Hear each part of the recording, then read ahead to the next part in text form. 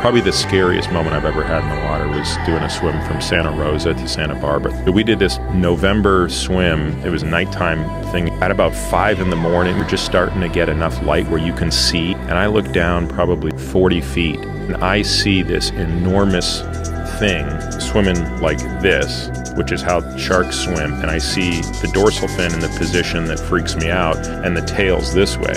All of that is sharp. And I like lift up out of the water, hyperventilate for a second, and I'm thinking to myself, if that's really a great white, you probably ought to get out of the water. But the moment you're out of the water, that's it, the swim is over. So then I convinced myself, and I think I'm right. I think it was a dolphin on its side. But I mean, that scared the shit out of me.